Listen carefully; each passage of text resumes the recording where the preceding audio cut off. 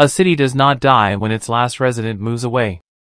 Death happens when municipalities lose the industries and vital populations that made them important cities, which not only keeps people from relocating to these areas but is actually an incentive for them to move away. This in turn leads to the image of these cities as desolate urbanscapes. In today's video we will be showing you 10 American cities that are dead forever.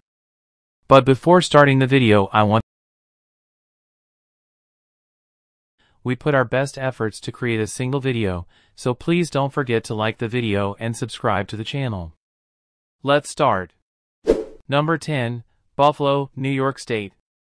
World-class architecture, a vibrant art scene, thriving neighborhoods, and a resurgent waterfront, it's all in Buffalo, a classic American city undergoing a 21st century renaissance. In 1900, Buffalo was the 8th largest city in America. It was located on one of the busiest sections of the Erie Canal, the terminus of the canal on the Great Lakes. Thanks to its location, Buffalo had huge grain milling operations and one of the largest steel mills in the country. Buffalo prospered during World War II, as did many northern industrial cities. After the World War II, the manufacturing plants returned to the production of cars and industrial goods. The population rose to more than 500,000 in the mid-1950s. It is half that today. Buffalo was wounded irreparably by the deindustrialization of America. Number 9, Flint, Michigan. Flint is an industrial city an hour northwest of Detroit in Michigan.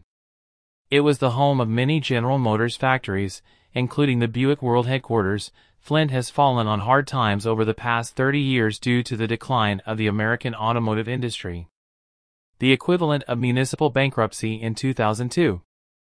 The city had almost 200,000 residents in 1960 and has fewer than 100,000 today.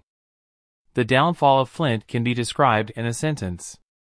In 1960, General Motors employed 80,000 people in Flint, and it employs fewer than 8,000 today. Flint was the headquarters of General Motors' Buick division for years, but these operations were moved to Detroit in 1998. Number 8, Hartford, Connecticut. Hartford is the capital city of the Connecticut, and Hartford is one of America's oldest and most historic cities. The city was once the insurance capital of the world. In 1950, the city's population peaked at more than 177,000 and has dropped to 124,000 recently. Hartford was beyond being an insurance center, also home to a number of manufacturing and publishing businesses. Hartford lost some of its insurance firms as they moved to new locations, primarily because of consolidation in this sector. 5 large financial firms have downsized their workforces. These include MetLife, Cigna, Lincoln Financial, Mass Mutual, and perhaps most depressing of all, The Hartford. Number 7, Cleveland, Ohio. This major American city is facing a crisis as one of its most important assets faces destruction, facing a lot of risks. Cleveland became a major port and land transportation hub due to its central location on Lake Erie.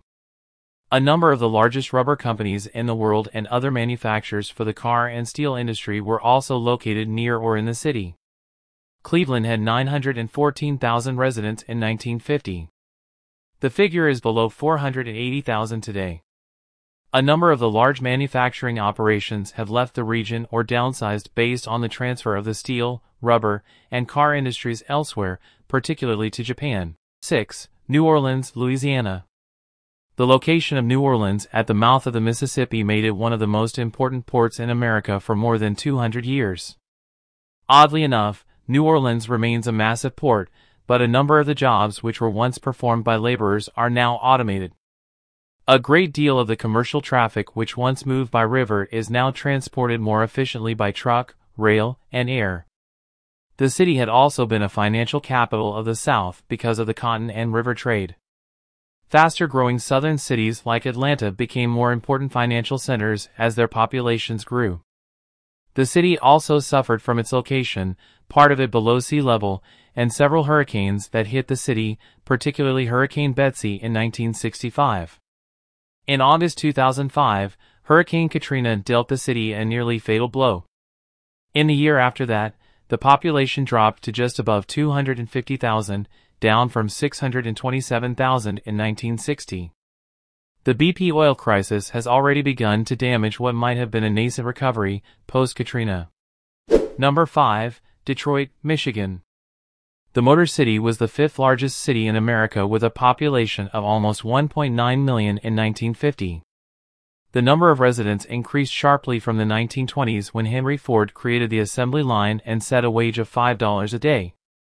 Workers streamed in from the Deep South and other parts of the Midwest. The huge car companies became defense contractors during World War II. Detroit's demise began with the rise of Japanese imports in the 1970s.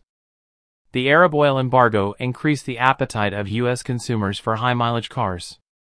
The Big Three built products that were acceptable to consumers until they saw higher-quality Japanese cars which began to flood the markets in great numbers in the 1980s. Detroit's car manufacturing base was nearly destroyed, symbolized by the Chapter 11 filings of General Motors and Chrysler. Number 4. Albany, New York State. It was once one of the largest inland ports in the world, sitting near the place where the Hudson River meets the Erie Canal. This helped it become a major center for finished lumber and iron works. Perhaps because of the influence of the politicians who worked in the city, several universities and colleges were built there. The city's manufacturing industry helped the population to rise to 134,000 in 1950. It is now under 95,000. The higher education institutions in the region have begun to help Albany become a regional center for information technology and the biotechnology industries, but these are not large enough to offset declines in the city's fortunes which began in the 1960s. Number 3. Atlantic City, New Jersey. Now known mostly for its gambling business, Atlantic City was dying before legislation allowed gaming companies to operate there. The city was created as a tourist location in the 1880s and a number of massive hotels were built there. The city's appeal to tourists was damaged primarily by two things. The first was the availability of inexpensive air travel to southern resorts areas like Florida. Vacationers could fly from New York to Miami, Fort Lauderdale, and Palm Beach in less time than it took to drive to Atlantic City. The second, the rise of Las Vegas as the gaming capital of the world, made it the preferred destination for many conventions. Atlantic City got into the gambling industry in 1978 too late. Number 2. Allentown, Pennsylvania. It is the third largest city in Pennsylvania with a population of 125,845 as of the 2020 census and was the 68th most populous metropolitan area in the United States as of 2020. This Pennsylvania city had two advantages in the middle of the last century. It was well located for railroads that moved freight from the Midwest through Pennsylvania and New Jersey to the eastern seaboard. Its proximity to iron ore made it a major manufacturing center and refiner, much like Bethlehem to its east and Pittsburgh to its west. Like many other northeastern manufacturing cities, Allentown watched its major product, in this case steel, being produced in greater and greater volumes and at lower prices in Japan. Number 1. Galveston, Texas. This Texas city was one of the largest ports in the U.S. 100 years ago. It was also the location of one of the greatest natural disasters in American history, hampered by the effects of Hurricane Ike in 2008. The event destroyed a large part of the city's tax base and set back the tourism industry once again. So I hope you enjoyed this video. Don't forget to like the video and subscribe to the channel. Thanks for watching.